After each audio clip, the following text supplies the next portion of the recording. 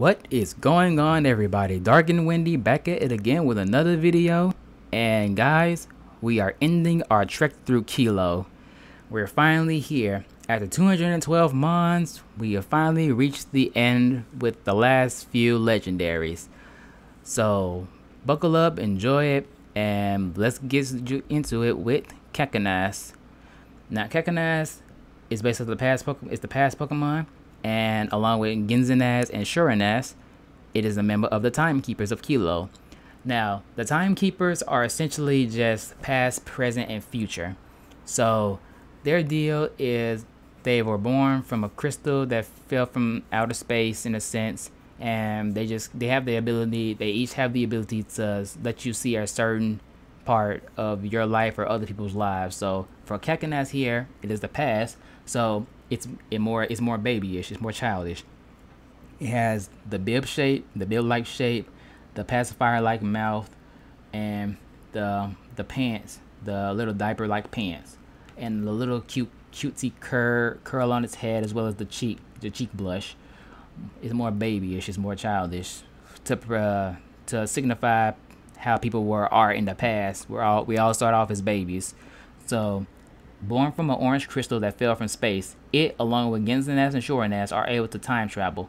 It keeps itself hidden as it spectates humans and Pokemon viewing what happened in their past. So it pretty much just inspects the people's past to see what's going on, just to read and get to know them better. So yeah, that's Kakanas for the past. Ginzanas is for the present. Oh, well, hold on. While we're doing this, I guess these guys are revamps. I will say that now. These guys are indeed revamps. Hence why they are much more clean. They are much cleaner than some of my other ones. So let's go view the older version of Kakanas first, if it's here. Yep, here it is. Okay, so before I decided to actually revamp them and actually give each specific one a specific kind of appearance to tie into what they are, they just looked remotely like so yeah, this is bad. The purple is far too saturated. I don't know what kind of pink I used here. I'm pretty sure these colors aren't even the same. I gave it 2 tendrils at the back of his head for some reason, and the crystal is not even there. It's just some kind of weird diamond shape. So yeah, this version compared to its current version is a lot better. It's night and day. So now we're gonna move on to Ginzanas, who is fond of the present. So Ginzanas, it is able to easily manipulate things in the present day when it feels that something negative is about to happen, tugging on the cords on its chest, hiding its psychic power. So it essentially manipulates the present day. Like if it senses that something bad is about to happen, it will try its best to intervene in order to keep it from happening. But it's not always gonna have a good result, I don't feel.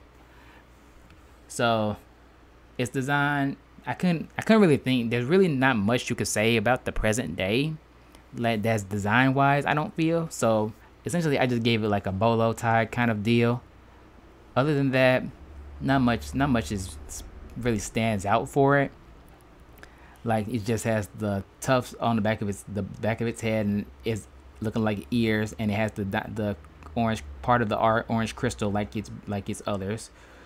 And its older form looked tragic. Just looked outright tragic. So yeah, as you can see here, the orange crystal is here in its chest, but the shape is not on the tail. Instead, the colors are still awful. Overall, the tendrils at the back of his head it has this like weird crest looking thing. It just looks bad. Overall, they look more alien in their original one, but I don't really like how it is. So I'll say that this one has a lot more character to it, in my opinion. And finally, we have Shuranas to end out this trio. Now, Swornass is a future Pokemon. It has the appearance of like an old wise man or just an old guy in general. It has like the beard looking thing. It wearing the overalls. It has the orange crystal on its tail. So yeah, and if you were able to look it closely, it has three. It has three feathers. It has three notches on its wings for its wings, while Genzanass has two, and Kakanass only has one. So that's just an extra little detail that I put there to signify as things go along. But yeah, overall, Swornass is the future. It has an old elderly appearance. It is assumed that it was the one born as the leader over its siblings because of its old appearance. Able to see the futures of other people and Pokemon, it tries its best to ensure that negative things do not transpire due to the antics of its siblings. So, like I mentioned before, Kakanass and Genzanass, they usually just monitor people and try to intervene and interfere with things that they feel like are going to happen. And it may not have a good result. It may not have a bad result, but either way, Swornass is the one who has to deal with it in a grand scheme of things. So yeah, those are the timekeepers. Did their revamps. I really like how they came out for their revamps. Finally for Swornass, let's show its older version. The older version is probably one of the only ones that kept something. Well, aside from Kakanass keeping kind of sort of the curl from its original, but yeah, Swornass is probably the one that has the most similarity, was that only mainly just being the beard looking thing and the curl on its head.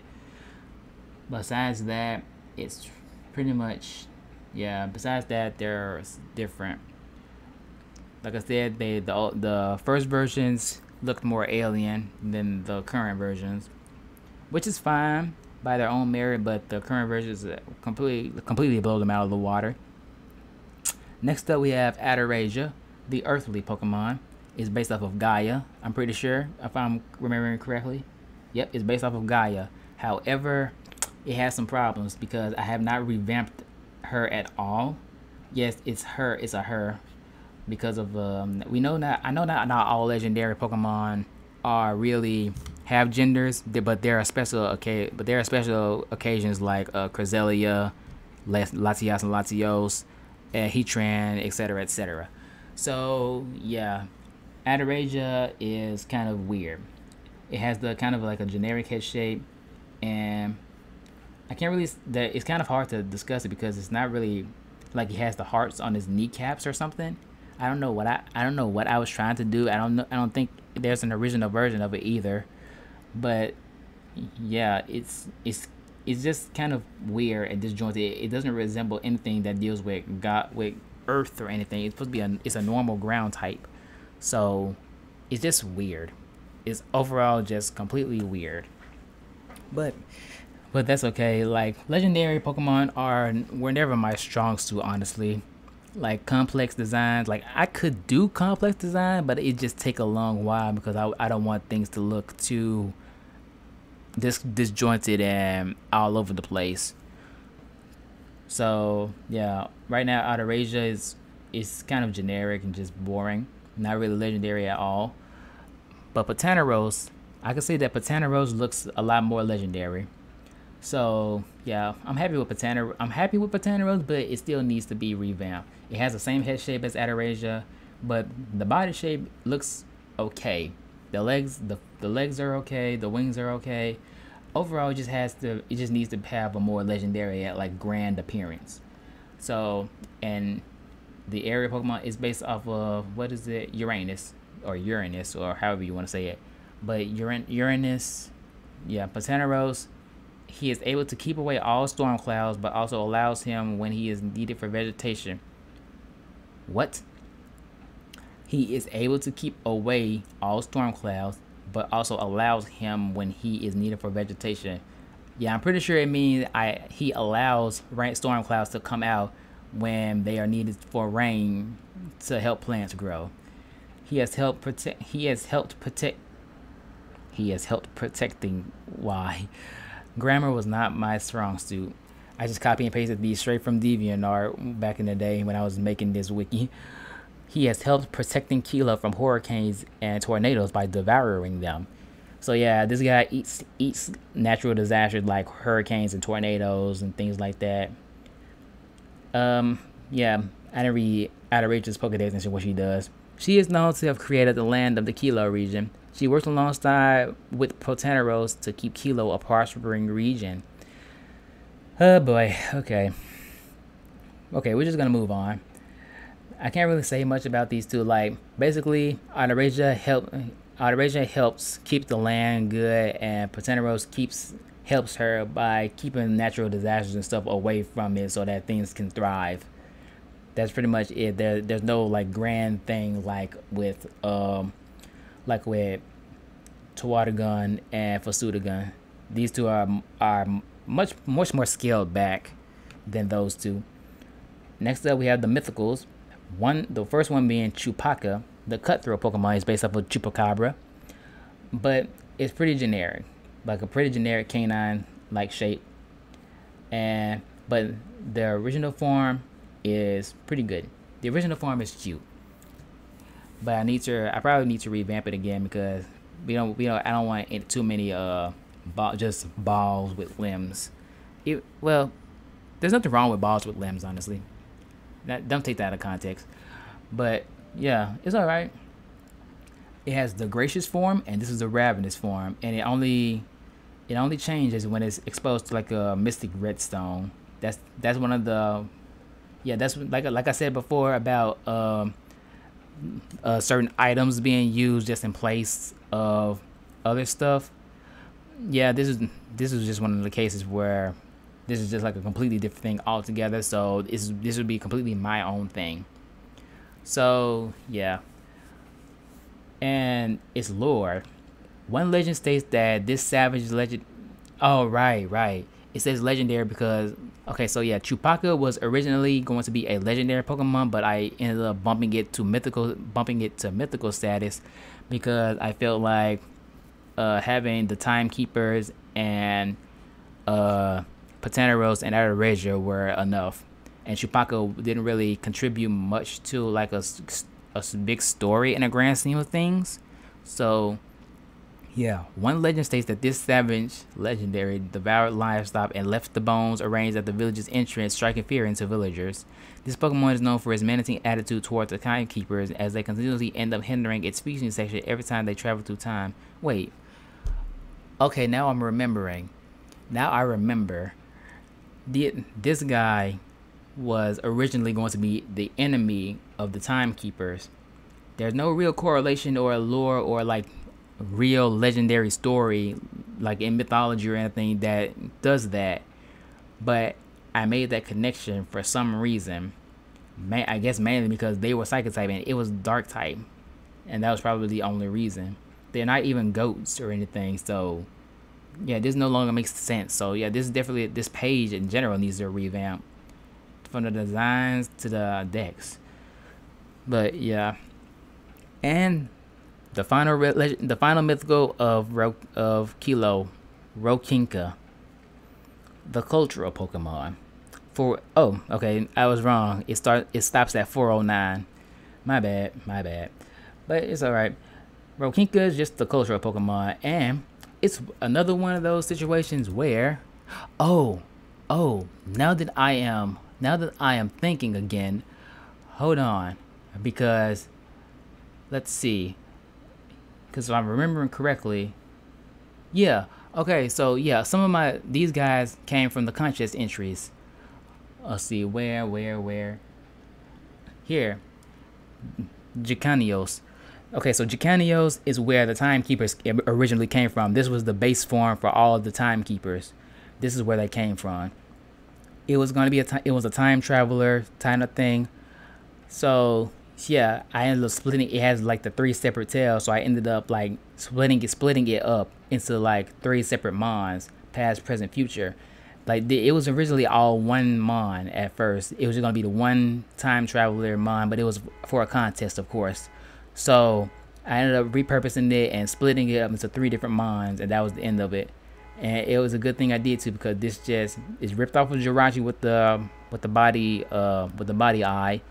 Um, the time travel thing is Celebi's, but Celebi's not the only thing allowed to time travel. Plus, my stuff's not related. So yeah, and it just has a clock on its head for some reason. But yeah, this was it.